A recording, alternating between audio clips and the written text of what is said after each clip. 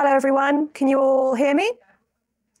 Fantastic. My name's Phoebe, and this is my colleague, Ellie. I work for a heritage consultancy, and Ellie works for Cambridge Archaeological, is it Trust? Unit, Cambridge Archaeological Unit. So we are basically just big QGIS nerds. And the whole point of us wanting to run this session today, not only because CIFA put out a call for skills-related sessions, but because we both believe very vehemently that GIS is a really fantastic skill for archaeologists, and it's a skill that isn't necessarily taught or offered enough in our industry. So we're really glad to be able to be here today to hopefully get some people interested in it and get some people learning it and get some people finding it much less intimidating, because I know that a lot of people, especially those who've done maybe archaeology undergrads or masters, might have touched on GIS in various forms, but it's definitely a different beast, and it can be quite daunting. So hopefully we'll lift the veil today and actually see that it's a really interesting, fun, useful and easy tool to use when you really get onto it. So I'm going to give you a little bit of a presentation to begin with about what GIS is, its background, its applications in archaeology, and then I'm going to talk to you about mapping. And I'm expecting to see a lot of faces glaze over when that comes, because it's, you're archaeologists, you're not cartographers, but it is actually quite cool and quite interesting, and it's really useful as a piece of foundational knowledge upon which to base the rest of your mapping skill. So don't worry if you get to the mapping bit and you're like, right, that's it, why am I here? You don't use it as much as you think, but it's good to know about, and it's interesting to talk about. So that's why it's in there. And also we had 3 hours to fill, so, got to do that. So, yeah, apologies, there's no lecterns. I'm going to be going backwards and forwards to you. So if you can't hear me, do let me know. So simply defined, GIS is a framework for gathering, managing and analysing data. It provides a way to create, manage, visualise, analyse and interpret geospatial data. So from an archaeological perspective, GIS helps us understand what has happened, for example, the spatial distribution of an archaeological site, what is happening, so for example, tracking the rate of sediment coverage on a wreck, and maybe what will happen, so for example, modelling coastline change. So all of these are key aspects of archaeological investigation, and as you can see already, there's some fantastic applications for this wonderful tool. So a GIS consists of digital data, so the geographical information that you'll view and analyse using computer hardware and software. Then on top of that, you've got to have the computer hardware, so computers are used for storing data, displaying graphics and processing data. And finally, you have the computer software. So that's where you get your variation between your ArcGISs or your QGISs. And I think there's one more, but I don't use it, so I don't know. Computer programs that run these softwares are the fundamental facilitator for GIS. So we're going to be talking to you about QGIS today. Some of you may be aware of that now, may not be, doesn't matter. Some of you may be aware of its rival ArcGIS. We've chosen Q because it's open source, and that's what's really important, because anyone can use it. And actually, Arc and Q, pretty similar. If you can do one, you can certainly do the other, and you might as well be able to do the free one. So GIS maps perform 6 fundamental operations. They capture data, they store data, they query data, they analyse data, they display data, and they present data. And I know that display and present seems like similar things. They're not quite. So I put them twice. Right. So I've got a really fun example for you about early applications of the combination of spatial information and other types of data. So my example is actually from 1854, and I know that doesn't seem sensible for like a QGIS talk. We're talking about computers and software and hardware. No. It's really about linking the what with the where. So a pioneer of epidemiology, Dr. John Snow, reported locations of cholera outbreaks, and he plotted them on a map showing the streets of Soho in London, because he was trying to identify patterns in the spread of disease that were completely ravaging this neighbourhood. So he was actually able to identify that higher death rates of cholera were surrounding public water pumps, which drew water from the Thames. So he was able to conclude that actually cholera was spread as a waterborne agent, which was actually it went against the prevailing theory, which was miasma, so airborne particles. So not that his work necessarily was able to do anything about stopping the cholera outbreak, but certainly was interesting because what he did was he linked what, in this case, the deaths from cholera, with where, so in this case, the streets of Soho. So using an early geographic information system, like an early GIS, Dr. Snow was able to make really important conclusions that have, contributed to the eradication of cholera in this country. There's a really interesting article called Something in the Water, The Mythology of Snow's Map of Cholera. There's some really interesting visual aids there to look at. I definitely recommend looking it up. It's hosted on the Esri website. So, a bit of background on GIS. So, as we know it today, it grew out of efforts by land managers in the 1960s to construct a visually linked database that would allow them to track growth and provide a basis for planning and would allow them to isolate areas suitable for specific activities and facilities. So think farming or town planning, that kind of action it came from. So geographers and biologists then began to use GIS to conduct spatial analysis of various activities and populations. And then archaeologists were also quite early adopters of GIS, beginning to utilise the geospatial technology for projects as early as the 1980s. So the three typical applications of GIS I've skipped ahead. The three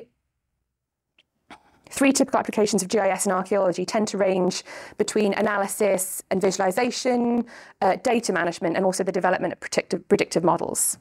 So archaeological investigation often begins with systematic research or survey. That creates an inventory, or we look to identify the anthropogenic material for a particular site or region.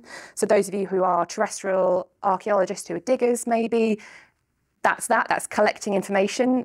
You're plotting your features, you're recording your finds, you're recording with a GPS stick probably. That's your collecting information. So these inventories are then used in part to gain insight about the overall spatial and temporal dimensions of a site based on artifact types and formation or distribution of features. So we start to gain a bit more information about how a site forms, and then actually the easiest way to render that is often digitally. So determining an area, so this kind of information can be used to determine further areas of interest or to build understandings of patterns, which can then be used to determine where other sites might be. So determining areas of interest or for areas of investigation is not only important for underlying research questions, but it's also really useful for pragmatic reasons. So if we know that over here there was a load of Roman stuff, and over here there was a load of Roman stuff, and in the LiDAR we can see there's a big road running along, could be some Roman stuff here as well. And all of that you can identify spatially and digitally. So very useful from like a financial and pragmatic purposes. So GIS in archaeology allows archaeologists to access, analyse, interpret large amounts of archaeological data very quickly and very efficiently. Also, as a little tag on here, from an employability perspective, when I was writing this presentation a couple of weeks ago, on the 4th of April, I had a look at the CIFA Jobs Bulletin and also the British Archaeological Jobs Resource, and there were 34 jobs listed on that day between those two items, and 20% of them listed GIS competence as a desirable or essential skill. So it's a very marketable and very useful skill for any archaeologist to have. These weren't all like top level jobs. These were across a range of different types of careers. So it's a very marketable skill. So this is one of the reasons that Ellie and I are here today, because we just want to spread the love with it really, because it's great and all archaeologists should be using it. So glad that you're all here. So now I'm going to whittle through some examples of archaeology and GIS. So bring it back to you guys in the room. This example on the screen, you can see how GIS has been used as a visualization and interpretation tool alongside a 3D model of, this is actually Çatalhöyük in Turkey, Neolithic site. So the features been recorded with GPS. You can see the little green dots here, those are like finds, but you can also see specific layers have been drawn and identified on the model, so you can see these coloured shapes in the rooms. Another example here.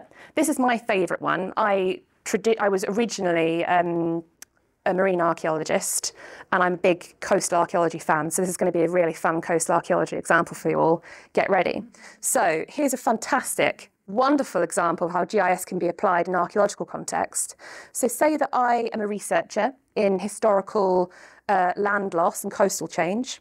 I can use GIS to map the coastal change, and I'll be using historical maps to identify what's been lost. So I don't know whether you're aware, OS has been going for a long time, that's Ordnance Survey. Their maps are really highly accurate, even the old ones. So this is from 1883.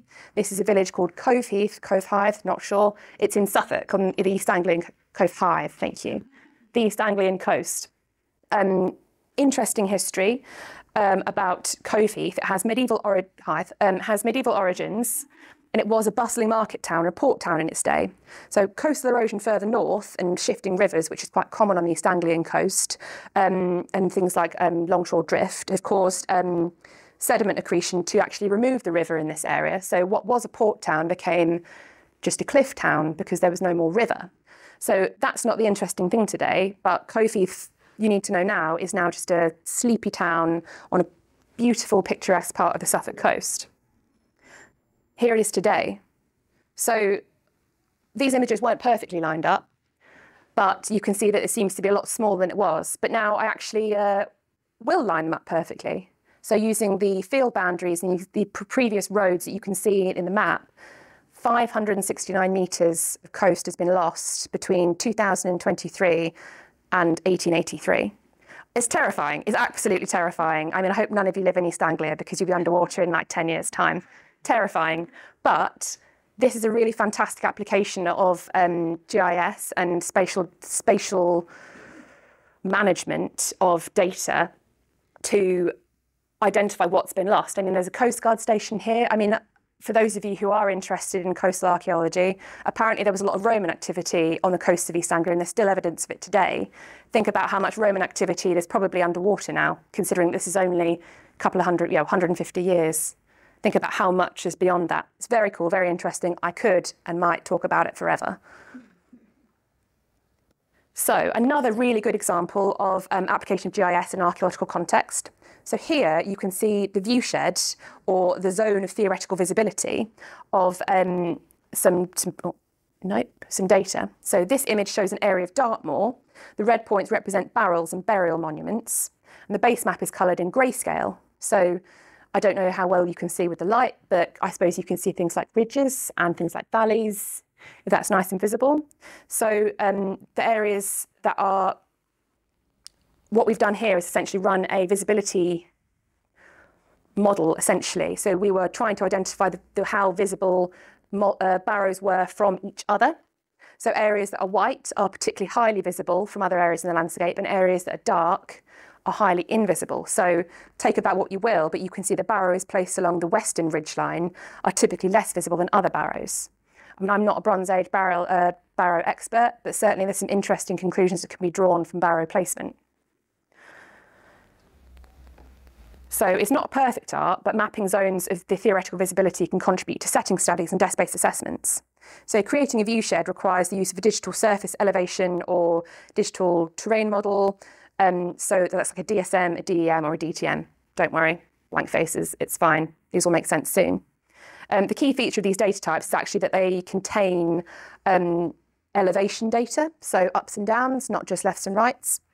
So a good free source of this data can be found on the Ordnance Survey website. There's OS50 you can download. It's pretty decent resolution. Or if you've got a couple of hours on hand, you can download a lot of LiDAR tiles from the DEFRA website totally for free. So once you've got your surface, you can set viewpoints and their viewing height. So for example, the height of a person, apparently, according to QGIS, is 1.6 metres. But then also, once you've decided how tall your person is going to be and where they're standing, you can decide how far away they can see. So interesting piece of information, if you're standing on the edge of a cliff looking out to sea on a clear day, the horizon is supposed to be 4.8 kilometres from where you're standing. Theoretically. The higher you go up, the further you can see. It's sort of a matter of relevance there, but that's the principle that it uses. It says, right, how far can I realistically see? Where am I standing? And what's in the way? And then you can map what you can and can't see. So here's a really well put together example of the view shed. So I didn't do this just sitting outside of the conference at 10 o'clock this morning as an extra bit of slide stuff, but you can see from the artwork here, it's really well put together. So, for example, you're doing a heritage impact assessment for wind farm development in the Peak District. You might want to test whether the wind farm is going to affect how this grade 2 listed tower is going to be perceived, which might affect its setting. So based on this terrain, the location of the listed building and the wind farm planned location in this example, the wind farm is actually going to be very visible in the backdrop of the listed building. So that could significantly impact its setting. And being able to demonstrate this, not just by going to site and standing there and actually looking at it, being able to demonstrate this is a really good way to talk to clients about why they can't necessarily put a whopping great wind farm wherever the hell they want to. So another fantastic example here is that LiDAR terrain data has been used to create a profile of land across the site. So you can see at the bottom here, the land goes up and down, and it's not just looking at a 2D flat example of where a site is, you can actually start to appreciate its topography as well.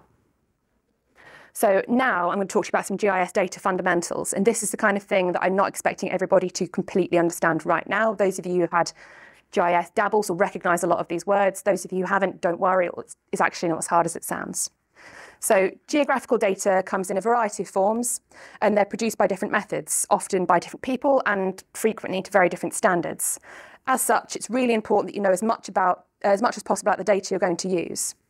So, for example, in the marine sector, it's really important that you pay attention to coordinate systems and datums, because sometimes you'll find that people will use different projection systems depending on where you are in the UK. You might not use the same projection system you do on land as you do in the sea. And then again, if you go abroad, it's a whole different matter, whole different set of projections.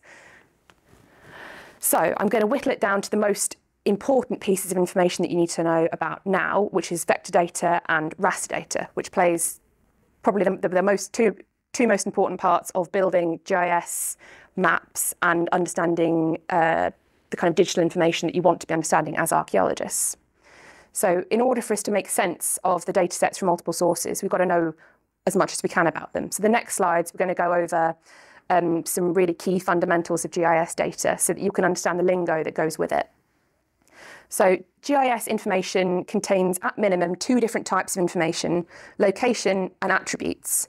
So location naturally describes where an object is on the surface of the world, and that can come in the form of X and Y, easting, northing, lat, long, so your typical coordinates.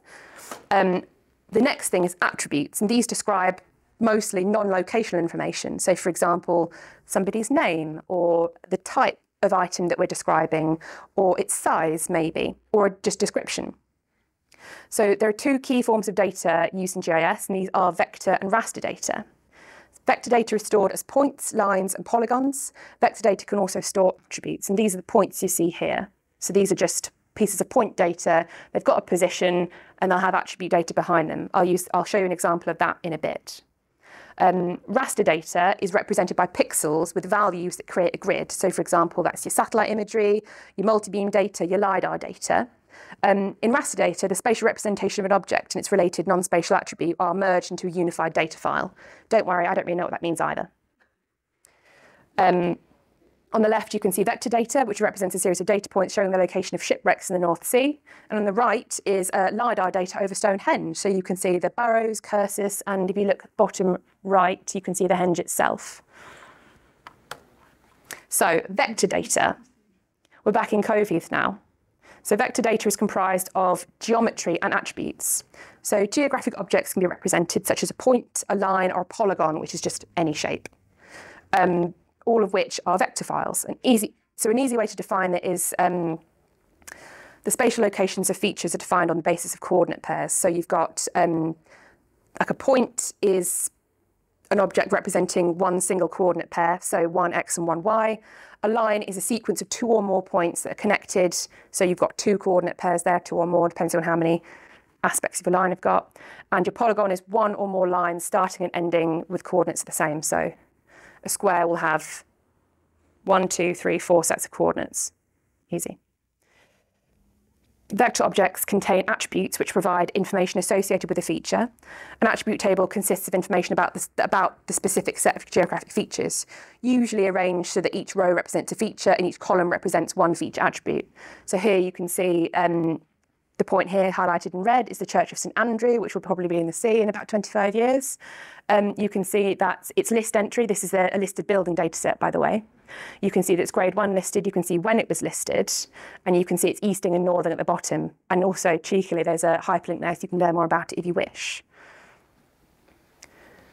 So in this example, I've just basically just clicked on this data set and it's just popped up with the information I want, which is very convenient. So raster data is comprised of grid cells, as I said. Each cell contains a value for a particular phenomenon of observation. So for example, pixels in a satellite image or side scan data or bathymetric data can represent things like elevation or depth. So in the case on the screen, you're looking off the coast of Coatheth and you can see the bathymetric gradation of the seabed, essentially. So most raster data you'll use will include things like scanned maps or satellite imagery or photography, side scan sonar or multi-beam data if you're working offshore, although to be fair, you can have similar data working on land. The people at Magnitude Survey will know all about that, so the people in red outside the store. So important information that's stored in a raster file is your grid size, grid resolution, and georeferencing information. Georeferencing is key because that's what attaches a piece of raster data to where it belongs on the map. You can have raster data that isn't attached geographically to anything, but then what use would that be? So in this example, you can see some bathymetric data that's been symbolised so that blue is shallow and red is deep. And I just clicked on one of the points on the zone here, and you can see that actually it's 12 metres deep in this example. You can't see where I've clicked, but it's in the red bit. So GIS programs can use raster data to create derived raster data sets. So for example, you can calculate the slope or an aspect of the terrain raster. So the example I showed you earlier of the, I'll just show you the example I showed you earlier. Here, this has been generated in GIS. So the core characteristics of GIS data, as I've said before, is describing and recording spatial data. So in order to do this, you need to have a basic understanding of coordinate systems. So this is the boring bit that I said I'm going to expect some glazed faces. Stick with me, guys. Just stick with me. So there are a number of ways to express a location. So here you can see 6 different ways of describing the location at the CIFA conference at the Crowne Plaza Hotel in Nottingham, where we are now. So all of these expressions are related to some form of positioning system, and they provide spatial information. So you can convert each of these expressions into the other. For example, you can turn a postcode into a coordinate expressed as degrees, minutes, seconds. You can convert a grid reference into what 3 words, which for those who don't know, it's this fantastic program where you can, every single metre square on the planet has been given 3 unique words. So you can say, we're in Olive Spill Living if you're in a metre square that's at the bottom of the stairs in the foyer down there, for example. Mongolia actually started using that as their postal code system recently, or they trialled it. So interesting way of accessing spatial information there. So the key expressions of spatial data that we use in GIS tend to be latitude and longitude and easting and northing. So I'm going to run through some basic coordinate systems and how they relate to map projections. So a lot of you will have heard of latitude and longitude. Not all of you will know precisely what those things mean and where they came about. Don't worry, it's fine. So the lines of latitude are the parallels and longitudes are the meridians, and they're based on a 360-degree division of the Earth where each degree is divided into 60 minutes and each minute into 60 seconds. So this 360-degree system for dividing a sphere was developed by the Sumerians in the 3rd century BC. Latitude lines are parallel lines that run east and west around the Earth's surface. Yes, that is right. They're north and south of the equator, and the latitude line is equidistant from the geographic north and south poles is called the equator. Longitude lines run north-south around the Earth's surface and intersect at the poles. They measure the distance to the east and west of the prime meridian. The prime meridian runs through a determined location, which is actually Greenwich, the UK, which is stated as that's the 0 reference line. So that's partly on which we base things like time difference, for example. So measurements for latitude and longitude can be expressed in degrees, minutes, and seconds, or they can also be converted into decimal degrees. So decimal degrees are the equivalent of the measurements in degrees, minutes, seconds, but they're converted into decimal because it makes computer calculations run quicker and more efficiently. The one that we're going to be talking about mostly today is British National Grid. So the Ordnance Survey National Grid System, which is also known as British National Grid, is a system of geographic grid references using Great Britain, which is distinct from latitude and longitude. So the system was developed solely for Great Britain and is based on a military system developed after the Jacobite Rebellion in the UK in 1745. So the British Army realised that it didn't have a good enough map of the Scottish Highlands, which made rounding up the remaining Jacobite loyalists very hard. So they developed this grid system of Scotland. And the Ordnance Survey, as we know it today, for those of you who are keen walkers, you probably heard of OS maps. You probably have OS maps. That developed out of that system, and it's still the principal source of maps of the UK today. So this grid system uses a combination of letters and numbers to demarcate specific places. The measurements can also be expressed in eastings and northings or in degrees, and you can convert them to and from these different expression types. But don't worry, you can't do these things in your head. You have to use a dedicated converter. I'm not suggesting you should be doing this kind of maths in your brain. Cool picture for you now. So just to check, there are no flat earthers in this room. No, fantastic. So sometime around 500 BC, the Greek philosopher Pythagoras proposed that the earth was round, and later it was proven by Aristotle, although this fact wasn't really widely accepted until the medieval period. And believe it or not, despite practical demonstrations by Portuguese and Spanish sailors in the early 16th century, and the first pictures from space in 1946, spherical Earth theory is actually still in question today. Bizarre, I know. So the fact that the Earth isn't flat creates quite a bit of a problem for mapping it. So to demonstrate, consider the Earth to be an orange. You can't peel the skin of an orange off the orange and make it lie flat without distorting it in some way. So how can we solve this? So in order for 3D coordinate systems, such as the lat-long system, which is based on a sphere, to work on a 2D map, it must be transformed, or projected is what it's called in this situation. So coordinates on the globe are transformed to XY values on a projected map. So if two projections are based on different coordinate systems, each projection will produce a different physical location for the same set of coordinates. So it's really important that you understand the difference between the coordinate systems that you're going to use and the projections you're going to use.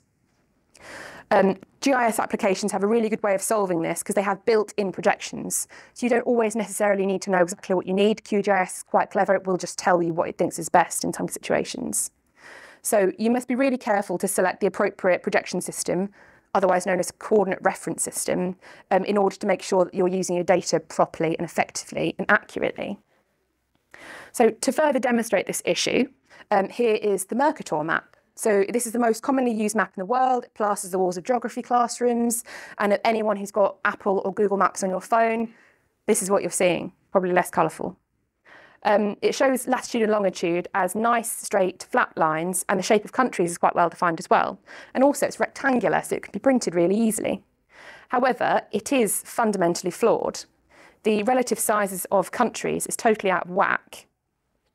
And I'm going to show you why now. So North America in the map there seems much larger than Africa. Not right.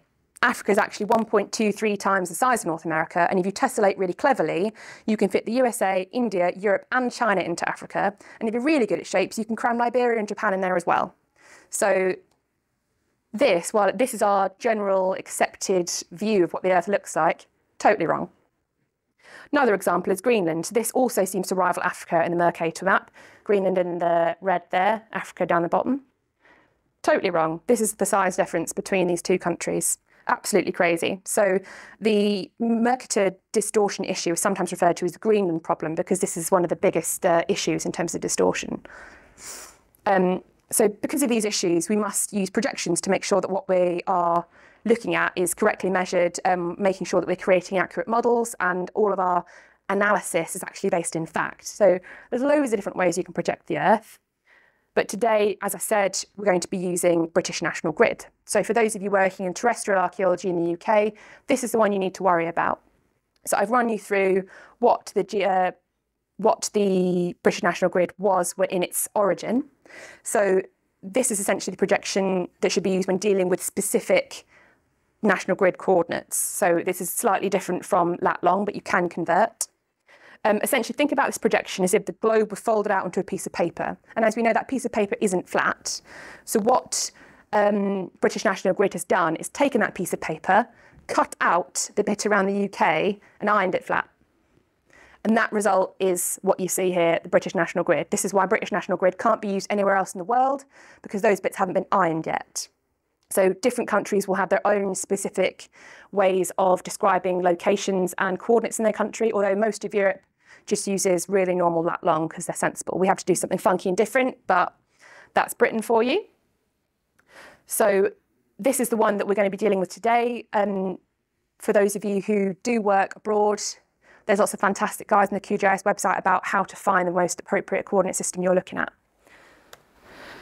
So other projections include WGS84, which you may come across. This one is really useful if you're working in the marine zone, or often if you're working abroad. WGS84 is the one people tend to use. It's a reference system used by GPS. So in your car, on your phone, GPS system uses WGS84 as a projection in order to make sure it's locating you most appropriately, or locating the GPS thing most appropriately. And its location is actually the Earth's centre of mass. And it's this uses it's a triangulation-based program, and then it's projected using WGS84, which is spherical. It was actually started to be used in the beginning of the 19th century as a kind of early mapping system. And then the most recent and most common version was released in 1984, hence why it's called WGS84. Another one you might want to know about is Universal Transverse Mercator System, which, as we know from our maps, isn't fantastic because it stretches everything out and it distorts all the countries. And this essentially divides the whole Earth into 60 different zones, and north and south. So it keeps a constant distance between each of those zones, and means that, say you're working in, I don't know, zone 1S, which is the bottom left corner, it means that everything in that particular strip, that's been ironed, like British National Grid has. So as long as you're working in specifically that zone, you're safe. You just can't do anything else beyond those without messing up somewhere. So I've run you through a really basic introduction. Don't worry if you don't remember all of this. We've provided it as a kind of framework for learning and a bit of a basis. And also it will be available via the CEFA website swiftly. It's being recorded. So Ellie's going to take you now through some of the basics of setting up a project and the key tools you need to get going with QGIS. So the idea is that you'll get a feel for using the software, and then you can have the handy workbook that we've created, which will be available via QR code at the end of the session. And then you can go off and practice your newfound skills.